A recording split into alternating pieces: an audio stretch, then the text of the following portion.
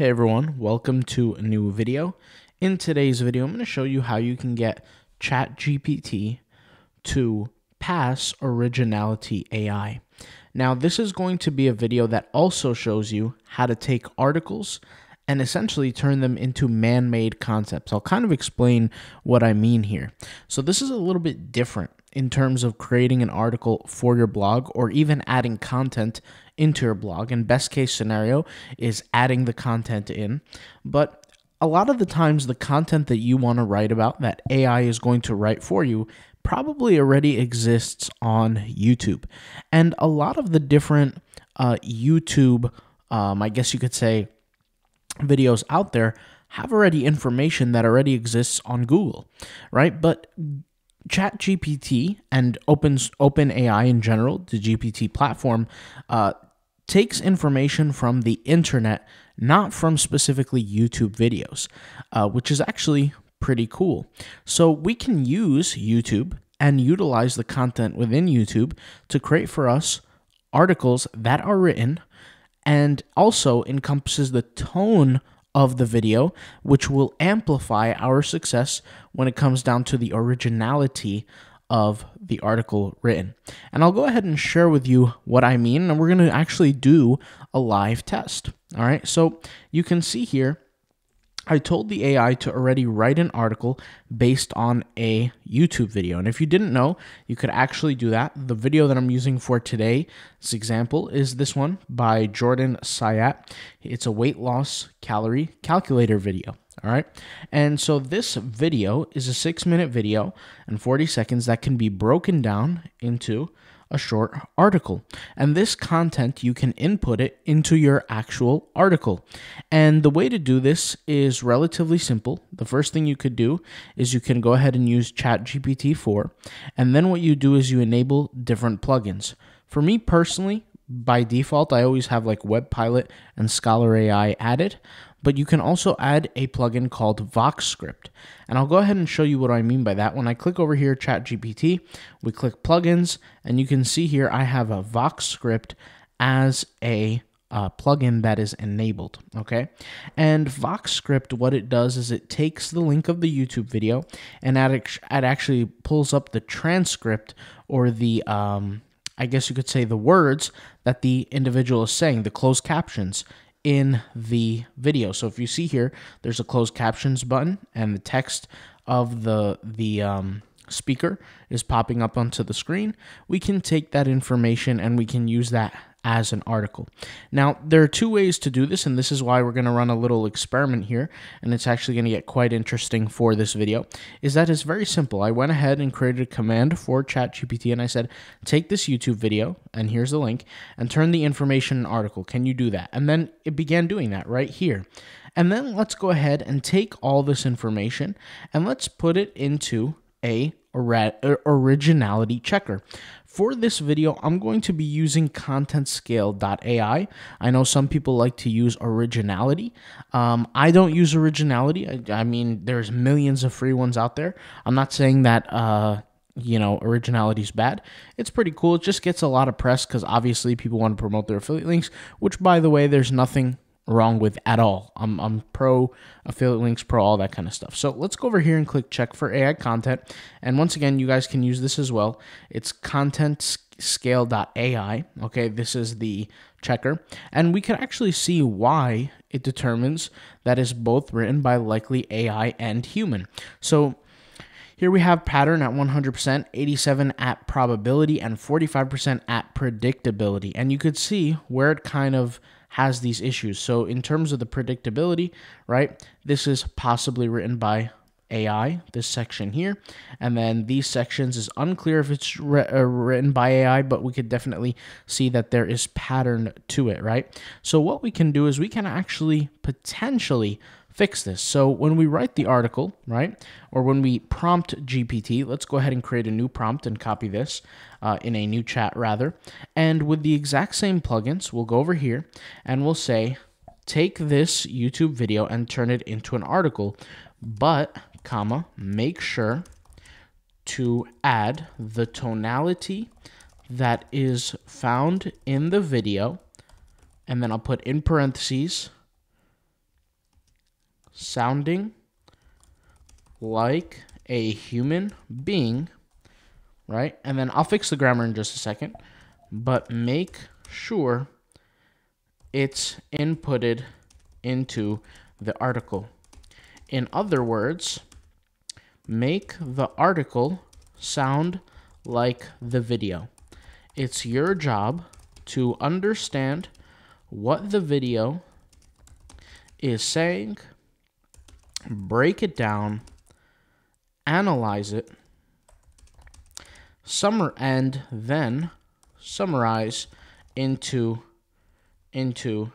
this article, matching the same word usage and tonality that the speaker in the video is using.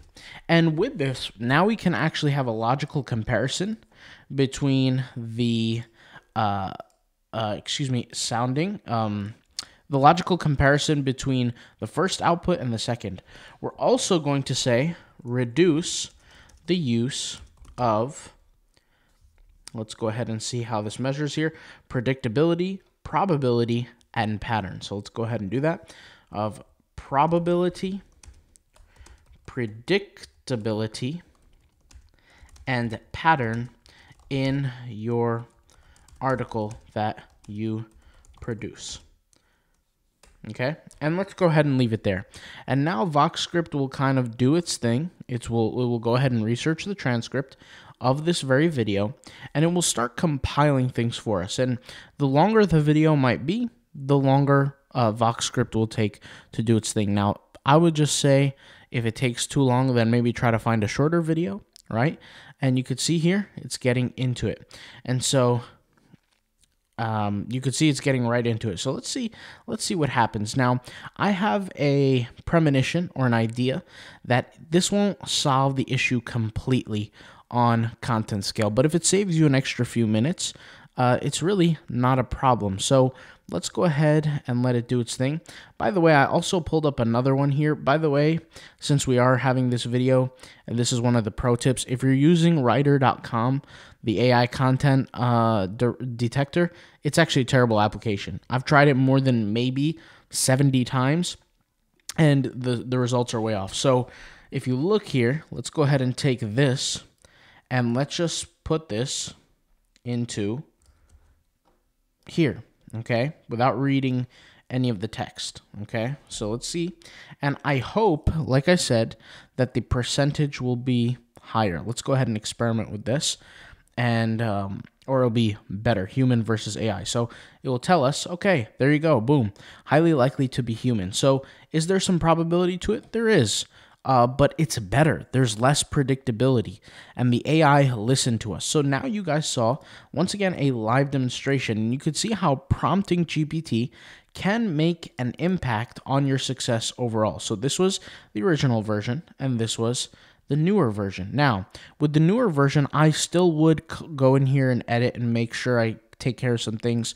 Like when we have hey there, welcome back, all this kind of stuff, we can remove this, right? We can change some things into the context, but at the same time, guys, you're seeing a live version, a live demonstration of something that actually worked that you can take with you in your business and utilize.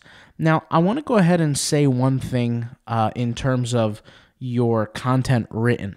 When you're writing content, Google doesn't care all that much if it's AI written or human written. If you think that Google does care, then you probably don't, and no offense, I'm not trying to be disrespectful, but understand what Google's goal is.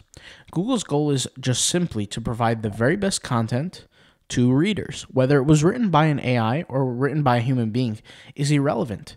All it does is have the essentially the EAT score, right? Authoritativeness, expertise, trustworthiness, etc. So when it encompasses all these details and the content ranks higher, it's irrelevant if it was written by a human or by AI. Imagine in a world where AI can write much, much better than humans can. Some may argue that we're already there. I could tell you we're not, but let's just say we are, okay? Then most of the content that's going to rank on Google will be AI driven. And Google, like I said, doesn't discriminate. It doesn't care who's writing the content.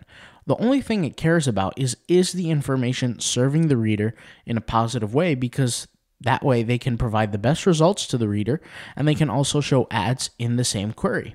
If ads are shown, they get to make money because they're charging companies for the ad placements. So the whole point here is to understand that originality is not the end-all be-all. It's creating better content, providing better results to readers, and providing them with the service that's essentially looked out for. And when you can do those things, you can find better results. Now, something that I do want to say is you could see here in the first article, we have a more article type structure. We have headlines, right? We have paragraph-based content, and this is good. This is nice. But the problem is that finding the right keywords is actually crucially important for a segment like this in an article. If I was to title this weight loss calculator a simple and effective guide, I'm not going to get any clicks. It's just going to be way too competitive from a Google standpoint. So something that I do want to add is if you're doing your SEO, your content generation from ChatGPT, make sure you do some basic, at least basic, Google research, keyword research on what keywords you can compete for and adapt that specific content to an article that either you have already written and done the research for, or you're going to do the research for, right? So adapt the content, find a keyword that actually applies, because a keyword like this would not apply for me, right? And utilize it within the content if you have written it. But if you haven't written it already, then you would have to obviously do the right keyword research. Speaking of keyword research, I have a whole entire playlist on my YouTube channel called the Mangles Free Course. Okay, I'm actually going to change it to Keyword Research Free Course so it could be a little bit more understandable. So when you go to my YouTube page, you guys are watching this right now. You guys are probably in the video section. Hit the home button, okay, and you could see the playlist right here. Watch every single video. It will take you through. I know it could sometimes sound a little monotonous, but watch every video. I kept them, medium to short. Some 6 minutes, some 13, some 20 minutes, but watch every video and learn about keyword research. And that will actually give you a start to finding the right keywords for your blog, moving forward into a direction of success, and more importantly, create content that you can have less competition for so you can get more traffic to your website. I'll talk to you guys later. Thank you guys for watching. Hopefully you enjoyed this video, and I'll see you soon. All right, peace out, bye.